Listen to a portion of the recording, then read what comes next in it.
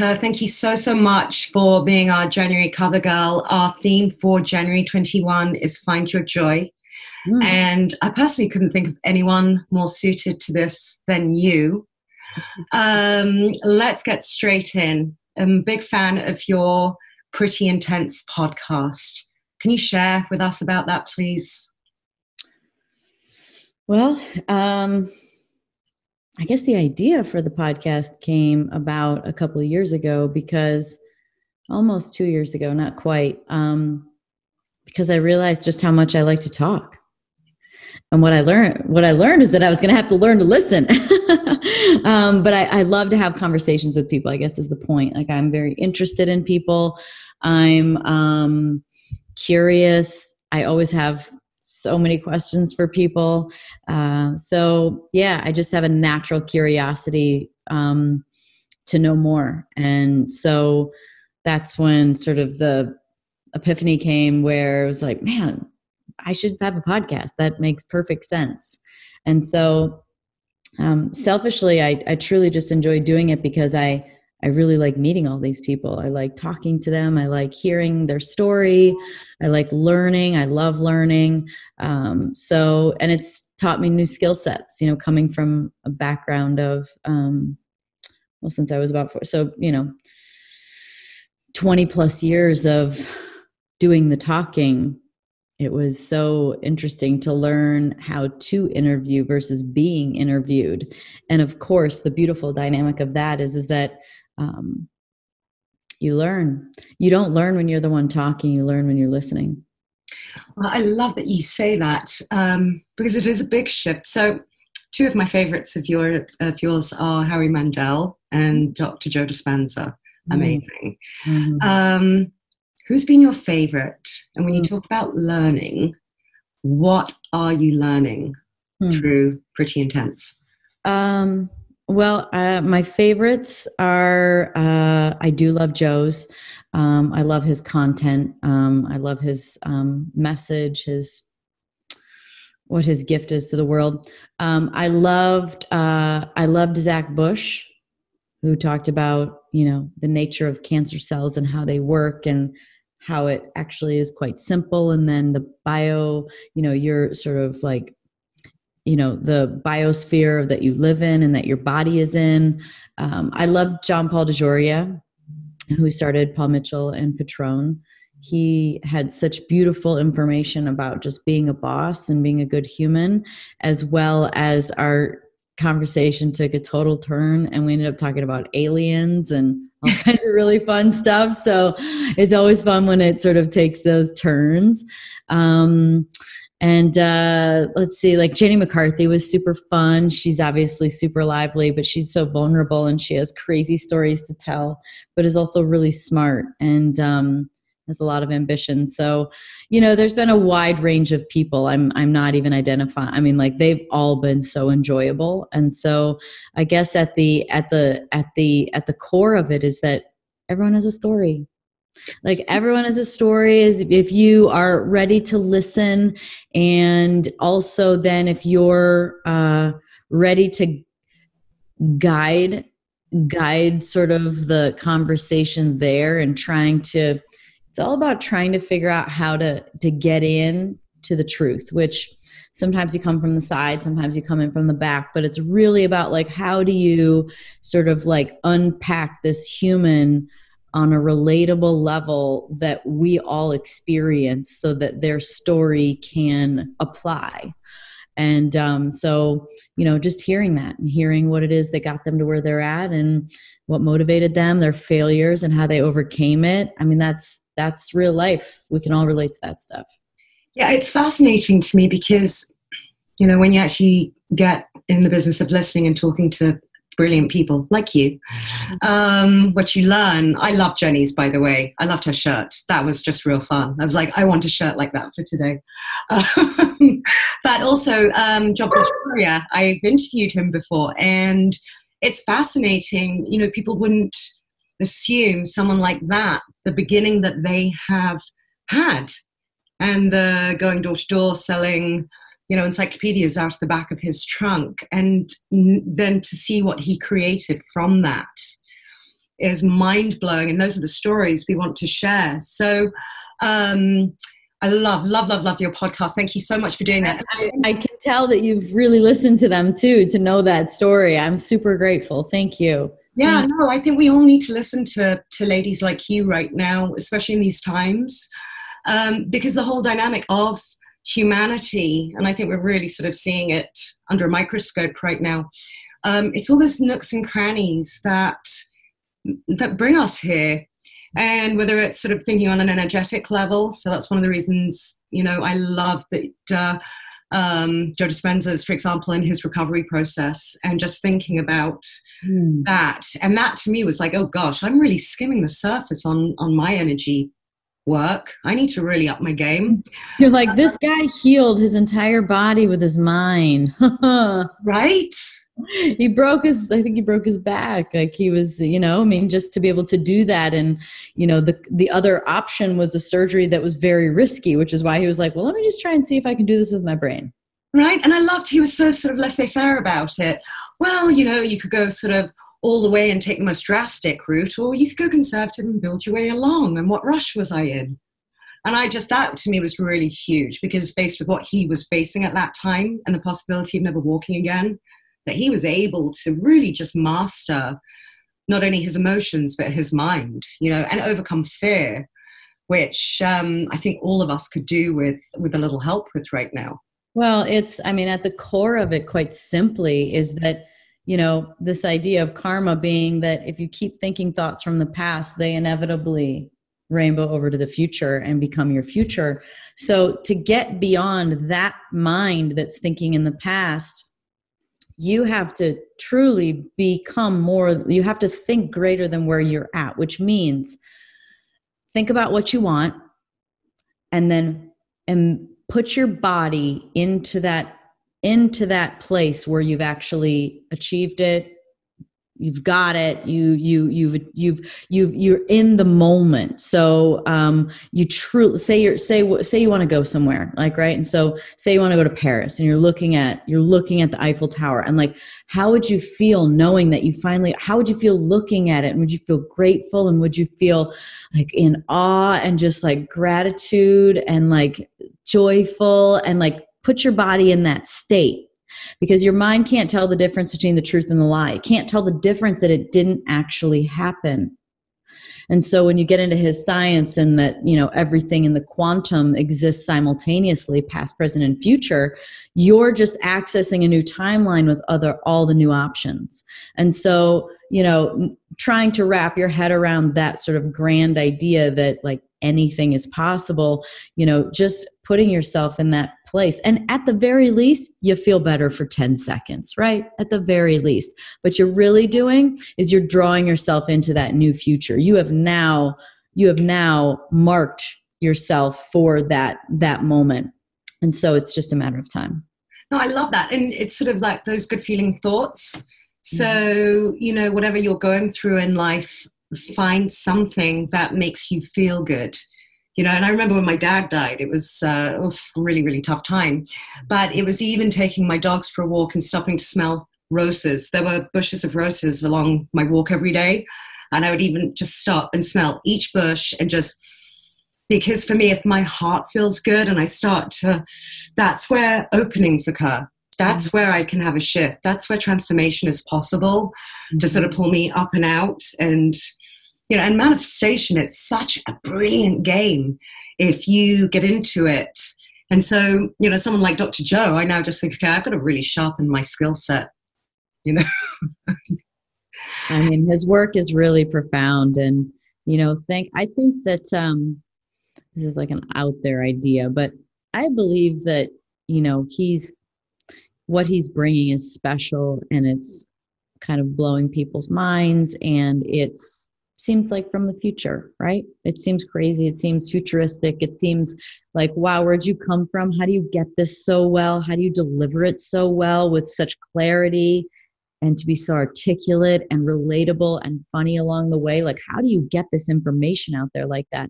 And I do believe that all across history, there have been people that have come along that are advanced souls, that are, I don't know, are they channeling, other, entities and energies in the universe that have information? Where is it coming from? Are they a very, very sort of evolved soul from a different density? They're light workers. Light workers, like, who are these people? But there are people all across history that have come in that seem like they're not from this time. Like, they're not working in that sort of like linear sense of like, we're here, and as a, you know, as a culture, a civilization, and a planet, we're evolving slowly. No, there's like these brilliant minds that come here to wake us up all along the way that get it. And I think Joe's one of those guys. And, you know, in history, there have been, you know, people like, you know, Marcus Aurelius, or, you know, Nikola Tesla, brilliant minds that, you know, were far beyond their point in history. Yeah. Well, now let's get back to you. So talking about, you know, leaving your past in the behind and being present. Being present that's a practice every day. How are some of the ways you stay present so that you are open to receive all of this information? Creating your environment is super important. So actually I interviewed Jay Shetty. It hasn't come out yet, but Jay talked about setting, sound, and smell. And so that's a great way to just sort of like create your environment. It's like knowing that crap's going to happen, right? But just doing the best you can to armor up, right? So you create like a beautiful environment for yourself. Burn things that make you that make you feel good. Play music that makes you happy. Making sort of your surroundings really, really ideal for the emotion that you want to create. And then I'd say that, you know, something that I've only now just become regular with is meditation. You know, I've probably been regularly meditating now for 4 or 5 months, most days, in the morning. And so that's new for me. Do you find it easy? Is it challenging? I think once I got rid of the idea that it didn't need to be some moment, like I didn't need to astral project just to tell myself I've had a good meditation. Like I didn't need to have some epiphany or see some vision to feel like I had a good meditation. I don't even need to feel like it was a good meditation to have a good meditation. I just need to do it. And so even Joe would say that, like, right? He's like, it's all about meditation for him. And so very much about meditation. And, you know, not everyone is like the one, but they do happen. And so to me, I look at it like I'm visual. And so I think of meditation as like, it's like a roller coaster where, you know, every day, if you can sort of find that sort of space and time to meditate, you reset the roller coaster at the bottom. But if you don't reset, then it gets to the top and eventually, boom, you're going over the edge and now you're on the ride, right? Instead of like having control of your emotions, you're hanging on for dear life because you're like, what's coming next? Holy crap. And then you do a loop and, you know, so like the roller coaster of life. So, you know, reset that ride at the bottom every day as much as you can to, you know, keep the emotions under control, because we all make better decisions when we're clear, when we're calm, when we're not in some fight, flight, fawn, freeze moment. We're able to be rational and also feel our bodies. Like, so I think rational obviously is coming from here. But when we talk about feeling our bodies, then we get in touch with more of like the energetics of things. We get in touch with the frequency of things. We get in touch with our own resonance with that frequency. We then maybe get in touch with one of those clairs that we might do really well, clairvoyance, clairaudience, clairsentience, claircognizance. Like maybe we get more in touch with one of those, but we can't do that when we're constantly being bombarded and when we're in a state of fight, flight, freeze, or fawn. We can't. So I think meditation is really helpful too. And then just, man, taking stock of your life. Like, do you like who you're around? Do you like your job? Do you like your coworkers? Do you like what you're purposely, like the surroundings? I think especially friends are the easiest one to decide on, because like some, of course we need a job, we need to pay bills and things like that, but you don't have to have a friend. Get a rescue dog. Yeah. I mean, I have two of them. You heard one bark earlier.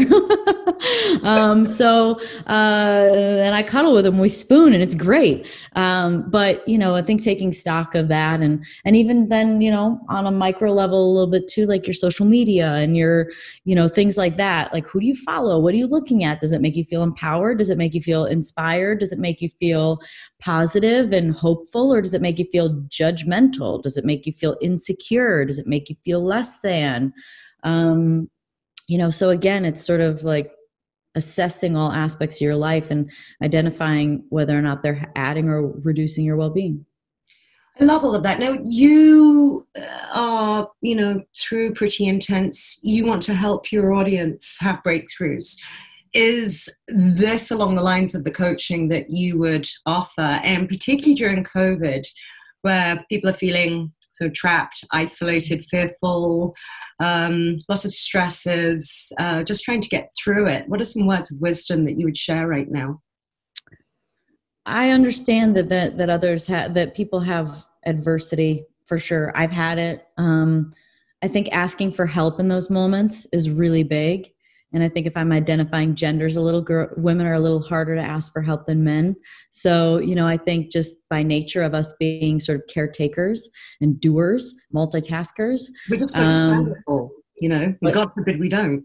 Yeah. So we don't have to be everything and perfect. We just have to be ourselves. And sometimes we just have to ask for help. So I think that when things get chaotic, asking for help is something that's really good. And then I would say outside of that, I was thinking about what it was like to, I get asked obviously a lot what it was like to be a girl in racing, and what was the challenges and the downsides and things like that. And it's like, I chose to focus on the positive.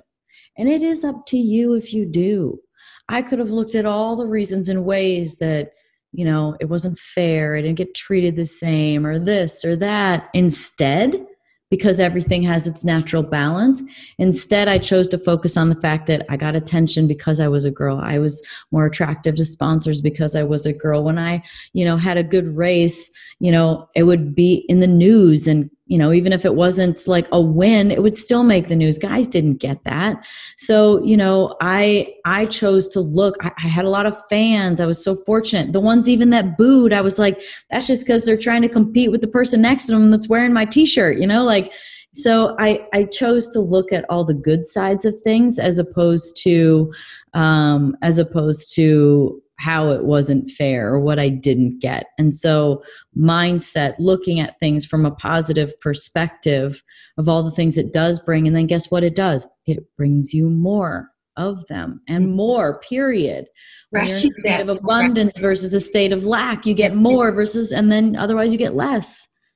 Yeah, no, I'm a big believer in that. Gratitude begets more gratitude. So well, as Joe would say, gratitude is that perfect state of receiving. I love that. I love it. Okay, so now, obviously, this wonderful racing career and this incredible podcast, but I'm really interested to know more about Somnium today, which is, just to let our audience know, means Latin for dream. So please share the process of discovering Napa, discovering this vineyard, your love of wine. Please tell us all about that. Yeah. Well, I guess it started when I lived in England. Where are you from? I'm from London originally. Okay, your accent has definitely mellowed out quite a bit, but I can tell. Yeah, and no one understands me here. I've been here sort of a long time anyway, but no one understands a word I say. If I said, were to ask for a tuna fish sandwich and a glass of water, I'd get laughed out of a restaurant. I'd understand you. It really kind of, I guess, started over there. I was of age eventually, and I just like order a glass of sweet white wine, and then eventually I was drinking some dry white wine, and then I, came home and sort of like just kept exploring, and then it was on a trip to Napa Valley in 2006 where I was set up for a tasting at a really nice place, and there was a big knoll in the middle of the property, and I'm standing there at 10 a.m. with wine and going, wow, it'd be really cool to have something like this someday. And that's it. That was the beginning. And so when you think about manifesting, I look at how funny it is, all these ideas I had, and thoughts become things. It's through intention, and energy creates matter. And so I just thought, wow, how cool would it be to have something like this someday? And then boom, there it is. So 2 years later, I ended up seeing the property that I ended up buying at the beginning of 2009. And yeah, it was just a dream of mine that, I was brave enough to allow to become a reality and believe it was possible. So at first I thought to myself, and don't worry about how things tend to come to fruition either, because I thought to myself, man, I don't have $50 million to buy a vineyard, and to buy a whole thing. And then I ended up realizing through the idea and thought of that being something I wanted, that I could do it in a much slower, cheaper fashion. And I could find a piece of land, then I could plant it, then you can farm it. And instead of spending 50 million over the course of, in a transaction to acquire something, I realized that you could spend 50 million over the course of 20 years instead. But anyway, you can do it much slower. And so I bought the property in 2009, started planting in 11, and yeah, and it's just been this beautiful, fun process that's all about, for me at the core and at the heart of Somnium is really a matter of wanting to help people connect. Because I think that,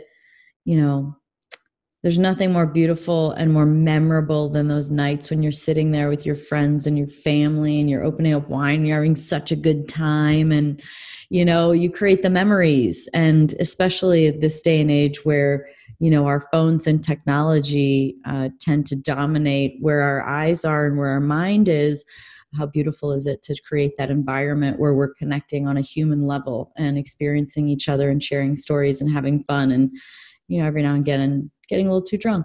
Yeah, I think we're all craving those days. Now, one of the things that most interests me about Somnium is that it's certified organic. So why was that important for you? Well, I choose to eat that way anyway. And so, very early on asking, and hiring good people to work on the project that uphold those same values too, that it's going like that. It was like it was a matter of time. It was already, I guess the point is it was already happening. It was already being farmed organic, just whether or not we had called someone to sort of make them come out to the property in their, whatever their certification process is. It takes 2 or 3 years to get the certification, because you have to have had that long of a record of no pesticides and nothing that's inorganic. So then we finally got it. So it's always been like that, actually. I love that. I really, really love that. It's so important, because I think even wine can be, clean now, and there's really no excuse to compromise our health or well-being or the planet's either. I think that we're all realizing that with what is it, Monsanto? Monsanto. Mm-hmm, with Monsanto and all that stuff, and just where our even how heirloom seeds are becoming kind of manipulated. We just have to be really careful. And I hope, there's been a lot of changes for sure, but I really love the idea that we get back to our own growing and farming, and we have our own little garden at our house. And, I love those pictures that you see on social media where it was a front yard that looks like this, but what if it looked like this? And, has a bunch of fruits and vegetables and things like that. That's beautiful too. I love gardens personally. So. Do you have a good garden? I had one. I had two different ones, but I just moved into this house that I'm in recently, and so I don't have a garden here yet. And it's in Arizona, so it's like it's a Arid. little tough to have a garden in Arizona. But having herbs and things like that is still totally doable out here. I love that. Now, with Somnium, what is your favorite wine? Tell us about your varietals and which one you love most. Well, I love cab. I mean, I love cab. And I think that, I don't know if I'm going to describe what I think the natural sort of evolution of a wine drinker would be. It's like you start with sweet white wine, then it's kind of dry, and then you go to red, and it's red, red, red, red, red, red, red. And then all of a sudden you're like, no, I want to drink everything now. So I'm at the everything phase. So, I think it's for each occasion. There's something. It's, champagne has its place, sparkling has its place, rosé has its place, white definitely has its place, and red. Like there's really, and then within it, there are so many, obviously, depending on what you're eating, or what you're into. Maybe you want something heavier, maybe you want something lighter. But personally, I truly enjoy Cabernet. So we have a Cab, we have a Sauvignon Blanc, and we have a Rosé. And they're all incredible. And so, but it started with the Cab. Yeah, you have Danica Rosé, correct? I do. And then there was, then that project launched this year, which is really fun. It's made in Provence, France. So it's super authentic. It's the home of rosé, and it's really fun to work on a project that's larger scale. Somnium is so boutique, and we sell out of things, and we it's also a higher price point because of the quality and the sort of how long you can, especially Cab, how long that wine lasts in your cellar, and the amount that goes into it. Again, it's a boutique, so economies of scale is not in my favor, but quality is essential. So you do things like drop fruit and those kinds of things to make the quality of the wine better, even though you're going to make less wine. Those are the things that you do when you're looking for quality. And then the rosé project that's grown and bottled in France, mind you, it's an incredible wine, but it is definitely scalable. So, we 100% we're already we're in hundreds of locations already, but just this year already, but it will be everywhere soon enough. And you won't miss it. It's a beautiful bottle with embossed roses, and it's a really, really, really fun project. And so we actually ran this super cool campaign this year that benefited Folds of Honor. We ended up donating over 200. I think I still have the check here, actually, that I used when we announced it on Fox News. But we over $250,000 to Folds of Honor through the donations that were made, so that people could enroll into the opportunity to go to Monaco for the Monaco Grand Prix next year and be our guest on the yacht. So we have a yacht that's in this amazing spot in the marina for the Monaco Grand Prix, and it's just going to be the most fabulous party. So it's kind of, I really have to honestly remind myself. I actually don't remind myself. I just laugh and smile that I can't believe I'm working right now. When I hold up a glass of wine and I'm like, am I really working right now? That's an amazing place to be. And I'm super grateful. Yeah, and I'm really excited about this Monaco Grand Prix party. Who is your favorite Formula One team? Oh, team, I don't know. I don't even watch very much Formula One. I don't even watch much racing anymore, to be honest. I don't even watch much TV. Yeah, I'm a consumer of of information, of education. What was I watching that was super intellectual the other day? It was, look at these downloads. It was called The CIA on Time Travel and the Holographic Reality. That's the kind of stuff I like reading. I like listening to. But I'm just information, right? I love learning. And so whether it's a podcast or a story that someone has to share, or intellectual information, something that is focusing on reality and expansion in the mind, that's my jam. I have an insatiable mind for information. Oh, I love that. It's brilliant. I'm absolutely intrigued by your love of aliens. Can you walk this very sensible English girl through that? Well, I just think it's the idea that, I think it's a naive idea that I've been fascinated by the universe since I was a kid. I remember looking up as I was a kid up to the stars and go, it goes forever. It's in forever. And at the end of, what's at the end of forever? Oh my gosh. And it'd give me a headache. And I just thought it was so cool. So I've always been interested in the universe. And so now, and then actually in grade school, I did a book report on aliens, on encounters of aliens of the first, second, and third kind. And I don't think I got to the fourth kind. I think it was the first, second, and third kind. But I did a book report on that when I was a kid in school. And so I've just always been fascinated. I think it's a naive thought that we are the only ones that exist in the universe. I think that, there has to be other things, other energies. And so I'm just fascinated to know more and to know the truth. I so deeply seek the truth about reality, whether it's someone's opinion of something, whether it's what they want, or whether there's aliens, or whether they're lying to us in the government or whatever. Like, I just want to know the truth. And that's what makes the podcast fun, is because when I interview people, I'm trying to get to their truth. And I get there sometimes. It's really fun. Sometimes I catch them and they're like, oh, but yeah, it's just a fascination with information and the truth.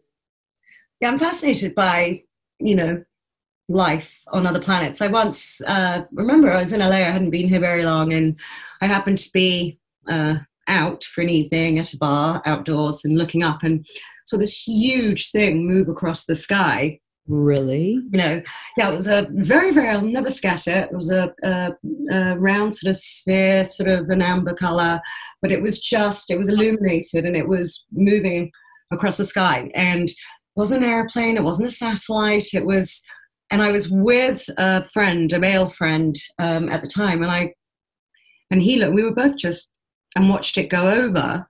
And afterwards we were like, what the hell was that? Because that wasn't anything that you could possibly put any explanation to, any conventional explanation to.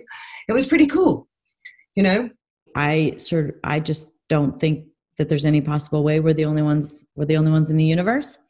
And I want to know. I think that it would end up leading us to believe that we're so much more alike than we are different, and would bring us together more. Yeah, I believe in frequencies. I believe in dimensions. I believe in far, far, far more than what we see as our reality in this third dimensional plane of existence. And I think that we're on our way. I think that's all the things that have been going so crazy too. I think that's this year, and I call it accelerated timelines of, realizing sort of truths along the way of, the nature of institutions that exist, or people and their purpose, or who they are. Like, there's just, we're peeling away the layers, and, part of evolving is releasing attachment and seeing the truth for what it really is. And the love and love coming through, instead of fear winning. I think a lot of people do things out of fear. So, what's your ultimate dream for yourself and your life? That can take a lot of different directions. I would say that ultimately it's about, how can I get to a state of being that is so joyful all day, every day? Like, how close can I get to that? How close can I get to being truly joyful? Like, right, there's a difference between being happy and joyful, right? Happy's like, oh, that's great. And joyful's like, wow, like, oh my gosh, this feels so it's like indescribable in words to explain what joy feels like when I'm just walking in the woods with my dogs and I just look and I'm just like, wow, I feel so small yet so big and so connected. And I just feel so much heart opening, like you were talking about at the beginning, and so much gratitude and just love. And so how do you get to be in that state more often? I think so to achieve more and more and more of that all the way until the very end is the goal. I think that actually once you get there at all times, I'm pretty sure you evaporate and enter a new dimension. Danica, thank you so much. All those words you just described, those feelings, I had them when you just answered my last question, and my heart is exploding. I'm in the hugest of gratitude, and totally you just connected me. Through this I just felt it. That's nice. Thank you. My heart is so full right now. Thank you so much. Yeah. This is a wonderful interview. Thank you. Thank you. Take care. You too.